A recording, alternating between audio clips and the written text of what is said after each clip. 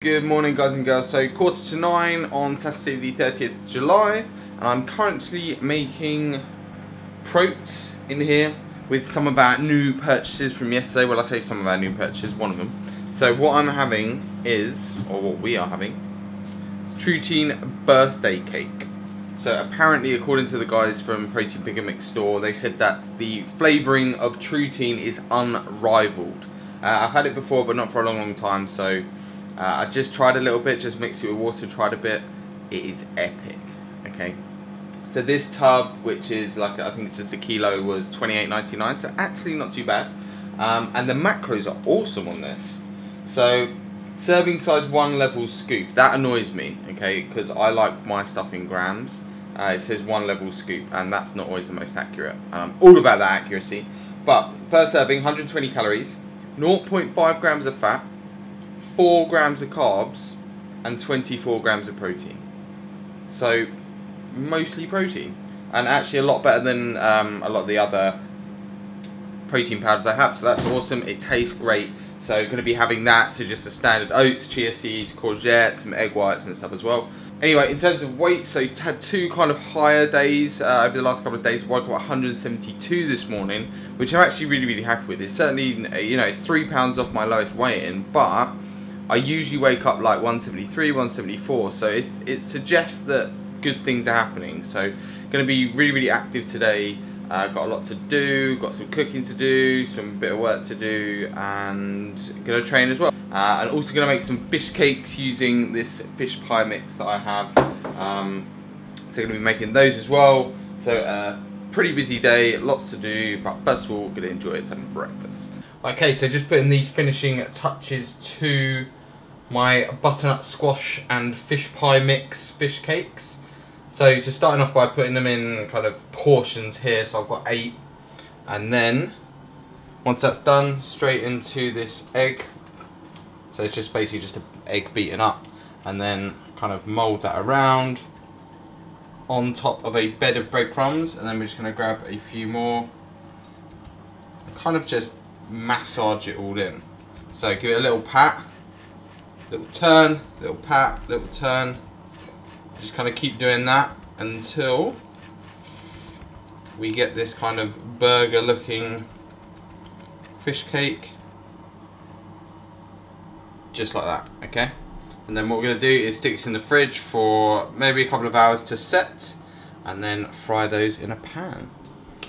So we're going to have these for lunch today, probably with a massive salad, as we do all the time, and I imagine I'll be taking a picture of this and putting it on my blog as well. But this just goes to show that I do actually make this stuff. I'm not just making it up and posting random pictures. So yeah, that's what we're going to have for lunch. Just coming up to 1 PM now and ready for some lunch. We have Charlotte on salad duty, so loads of salad there, and then I will be cooking the fish cakes that I just made.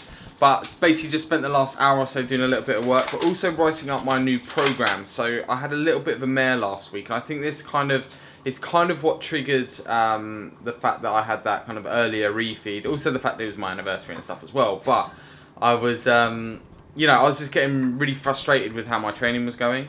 You know, weights that I was doing, I think I had to do 165 for sets of 3, and I couldn't do it for more than 1.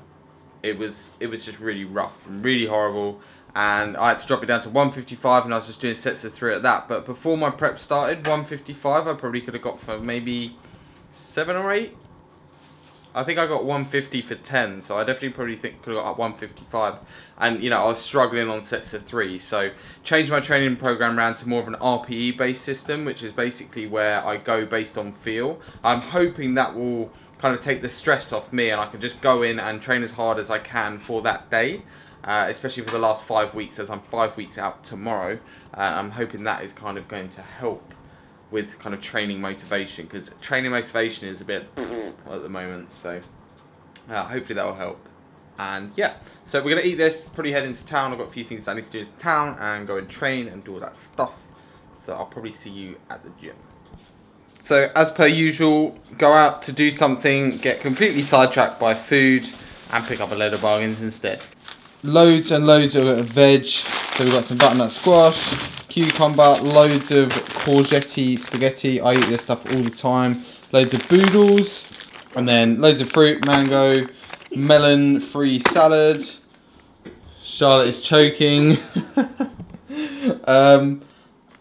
Satsumas, I don't know, just loads and loads of stuff. And this all only came to like 25 quid, which was pretty good. Also, possibly, next best thing, single serving pizza. So we have this M&S Woodfire ultra thin pizza salami, and it is only 394 calories and 16 grams of fat. So you can effectively just have this whole thing to yourself for not that many calories. So I will be trying that very, very soon. Okay, so new program time. So what I'm going to do is I'm kind of going to let this run through. I'm just going to discuss my new way of programming. I say it's not mine, and I say new, it's not new. It's just the new way that I am doing it. So traditionally, especially over the past kind of year or so, for myself and the majority of my clients, I've been doing percentage-based programming. And I've spoken about this in previous vlogs, how I like percentage-based programming because you can almost guarantee a result, or at least you can see progression over time, and it's a lot easier to program for progression. And the majority of the time, people, including myself, progress. Now, when you are contest prepping, it's very, very different. When you are gaining and you can eat all the calories and all the foods and get all the sleep, then it's fine and easy to progress, and you can pretty much guarantee that when you're doing 80%, you're going to hit X amount of reps. Now, when you're on prep, everything is up and down a little bit more, so your mood and your energy levels and things like that. So I'm actually following an RPE based system, which was introduced in the mainstream first by Mike Tuchscherer of RTS Training Systems. So to give you an example, in this workout at the start, I did sets of 5 at 150 squats at an 8 RPE. So I felt like I probably could have got 7 on that weight, but I stopped too shy of failure. And then what I have is a fatigue percentage. And all that basically means is that I drop the weight by a certain percentage, and I keep doing sets until I get to an RPE 8 again. So in this case, I basically did 150 at an RPE 8, and then I dropped it to 145, and I just kept doing sets of 5. I think I managed 3 or 4 sets of 5 until I got to RPE 8 again. So I'm doing that for a lot of my main lifts. It sounds complicated, but it's easier on a spreadsheet, and it's easier to kind of see what's happening. But essentially, you're doing a top set, then a few back off sets until you feel that it was about as hard as the top set. But anyway, that's kind of what I'm doing for a lot of my main lifts, so my squats, deadlifts, bench, and stuff like that. And then I'm adding in a few more exercises, so trying to really work on the posterior chain, which is why I introduced some glute bridges, which I haven't really done that much of before. I've obviously done them, but not really done them that much. I got some dumbbell IDLs, so I'm only deadlifting heavy once a week, purely because I couldn't recover. So just doing some dumbbell RDLs means I can still hit that posterior chain without the necessary fatigue that you get with very heavy deadlifts. So just did like 40 kilos, I think it was, with straps, save my grip. Then some calf raises, and finish off with some standing ab crunches. And I like these, they just feel a little bit different to the kneeling ones, but roughly the same movement. So that is the session done. Heading back now for some spaghetti and meatballs, which Charlotte is going to be cooking up. Aren't you, dear? Yes. And then probably some fluff for dessert. So I'll show you how to make fluff for those of you that don't know as well. So yeah, heading back to do that. Got a few other bits and pieces to do, but probably just chill out for the rest of the evening and basically show you what I'm going to eat. Okay, so here we are, 8:30 on a Saturday night. Are we out on the town getting hammered? No. We're enjoying some awesome food whilst watching Food Network.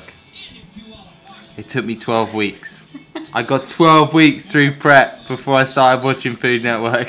But anyway, I'm going to show you what we are having. So, we have some cooked aubergine here. So, 100 grams of that, about 100 grams of that. We have some spaghetti boodles. So these are butternut squash noodles. We have some courgette, so courgette obviously, made into spaghetti. And then we have Muscle Food giant beef meatballs. So these aren't the lean ones, these are like, I think about 17 grams of fat for the whole lot. But they taste good, along with a spicy tomato sauce that Charlotte has prepared with... So it's a load of vegetables, mushrooms, onions, some tomato puree, chopped tomatoes, oregano, a Liam Perrins, beef stock, and some salt and pepper and paprika, and some sriracha.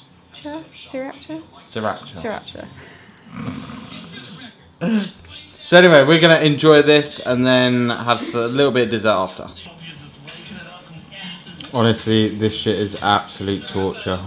She's just making donuts and toffee and... This is lovely, by the way, darling. Oh, these delicious boodles. Lovely, by the way. I made you this courgette. Shit. Shot myself right in it.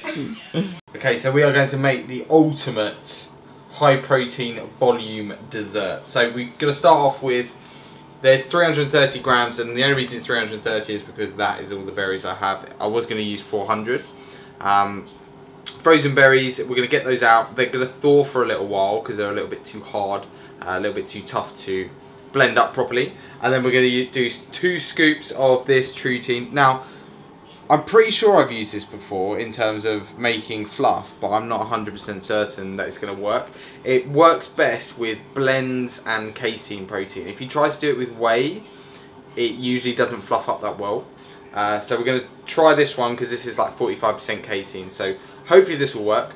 The trick is to use as little milk as possible. So we're going to use a little bit of almond milk just to kind of loosen it up a little bit. And then we're going to stick it into the standing mixer. So 330 grams of fruit, 2 scoops of protein, and then we're going to use a little bit of milk, enough just to kind of get it into a real thick paste. And then we're going to fluff it up. We're going to use about 60 ml, a quarter cup of almond milk, alright? So like I said, try and use as little as possible. I may need to add to this, but remember you can always add, but you can't take away. So just using unsweetened almond milk. I'm going to put that on the top. And that's just going to help it blend up really. Okay, so you can see it's kind of going into a little bit more of a thick paste now, and sometimes you're going to have to just stop it from blending and just kind of push it all down and get it all together.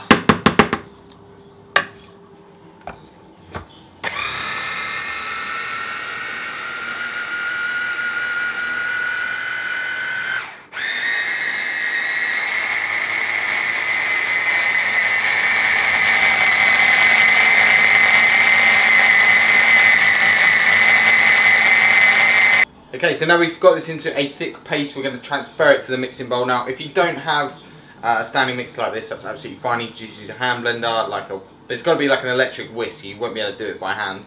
But fortunately, we have one of these, so it does work better if you've got one of these. So we're just going to put this in the bowl and then turn it on the highest setting possible.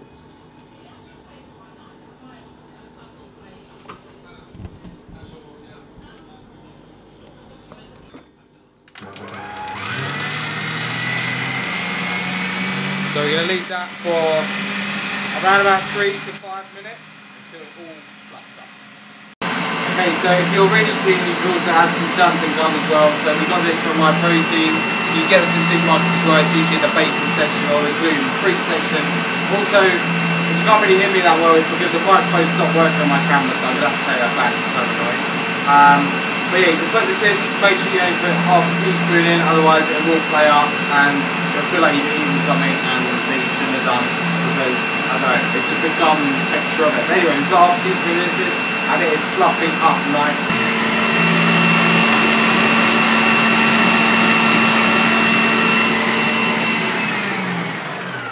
So it's a little bit loose, but we're going to have to eat this straight away. But look at the size of that. So that is literally